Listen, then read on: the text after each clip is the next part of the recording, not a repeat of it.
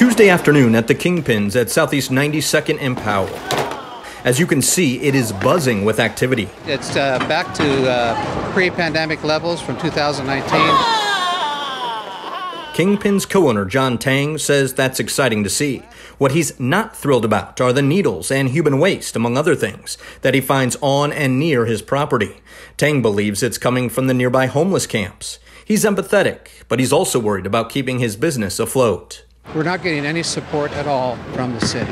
And it's frustrating because it kind of leaves us business owners on our own. Case in point, the Burgerville restaurant next to Kingpins is closing temporarily.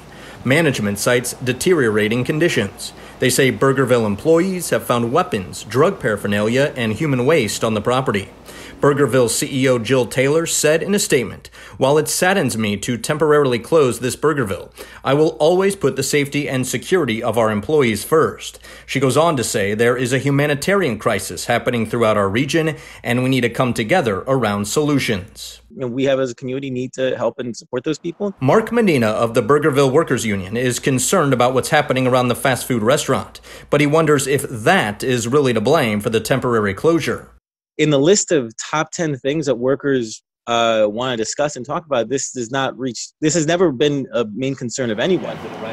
It is a concern for John Tang of Kingpins. He's hoping for resolution sooner rather than later. We just need help and need a better, humane way to take care of the homeless. It's inhumane to see the homeless out there in those camps.